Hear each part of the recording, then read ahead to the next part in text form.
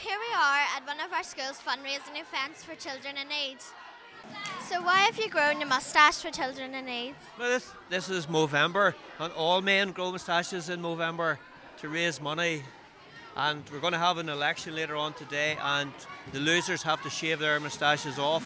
Why do you think children in need is such a worthy cause to give money to? Because I think they really need it, like to help them with their surgery or, you know. So, have you bought any buns today? Not today, but I did buy a moustache. Who do you think's going to win the competition for the moustache? Mr. McDowell, definitely. Who do you think? Mr. Black. Who do you think? Mr. Guy. Well, Mrs. Mann, you're looking more like a walrus than a teacher today. Walrus? Are you sure there'll be enough hair to fill the bucket?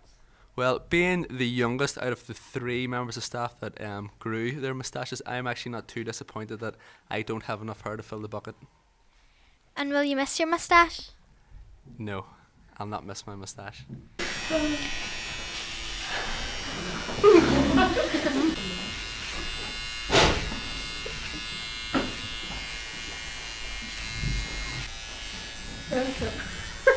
Excellent.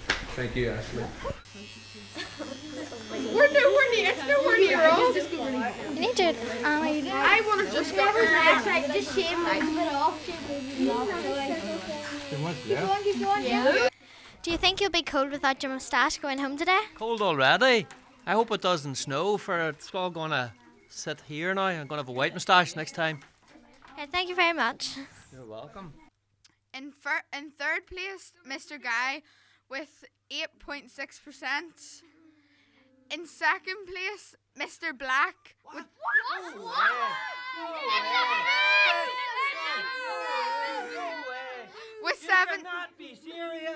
with 17.9%, and in first place, Mr. McDowell with 73.59% of the results. So are you putting all your trust in your form class today? I'm putting some trust in my form class, but I'm not sure how many I actually trust. As many teachers know, you can't trust many of them.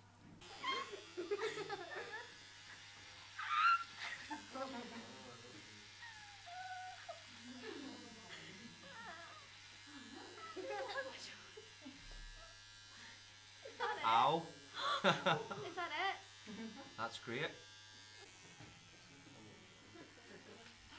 Oh!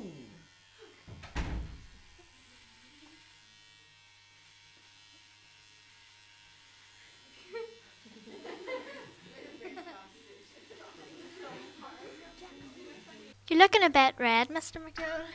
I'm looking a bit red and I'm slightly worried because Mr. Muirhead has told me that I have to get a Brillo pad to rub the dye off my face, so I don't know what I'm going to do, but it's all for a good cause. Okay, thank you very much. Thank you very much.